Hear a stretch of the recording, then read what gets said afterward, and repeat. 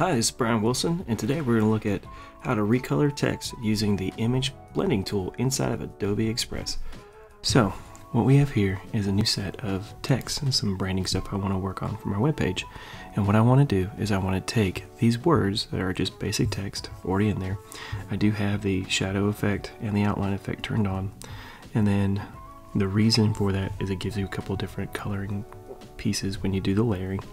But what I want to show you is how everyone has the screens with two different photos. You can do the same thing with actually text.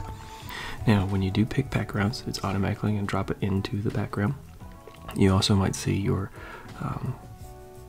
screen or actual app sort of readjust the lighting and everything.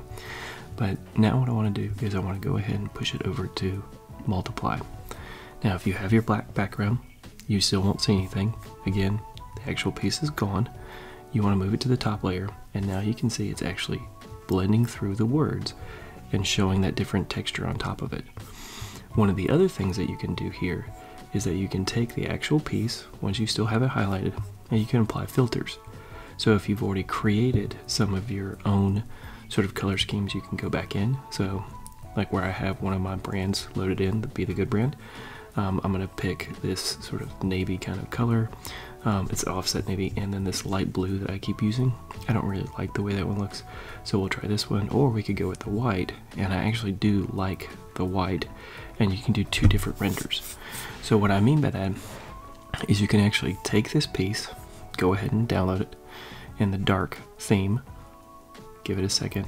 Sometimes you'll have some saving aspects that'll take a little bit of time. That might be why it takes a little bit longer to actually download. As always, click transparent background and it will wipe everything out. It'll all be there, and then you can swap it for this one and do the same thing. One of the things that I've done with this is I've also gone in and actually created a couple of pieces this way once it comes in. So now you can see here's my new logo. It's set up, it has the layering on it. And then if you go in, I've been working on a couple of these. I've already shown, like, here's this one over here, and then you can also do the same thing with your other brands. So I really like to have these nautical space maps layered on top of a couple of pieces. So what I've done here is I have a backdrop piece, sort of a squirrel, whatever you want to call it, and then that's the actual screen, and then it lays down underneath a couple of blocks and settings. So I have these words on top that are the white, and then you can see how it colors differently because the edging is different. And so I'll bring that to the top so you can see. Again, there's some other options that you can do. This is one of those things where if you do render this, I recommend doing these multi-layer renders or blending on a desktop. Some of the phone apps, it doesn't always, the CPU on the phone won't necessarily push it all the way through, especially if the resolution is pretty big. When I'm working on most of these, they're 1640s, so they're not giant, but anything above 1200, you might have some problems. I have had some issues on my Android phone where it sort of conks out. It doesn't know how to do the blending piece, so I have to go over and download them on my desktop. Again, as always, I hope this helps you out.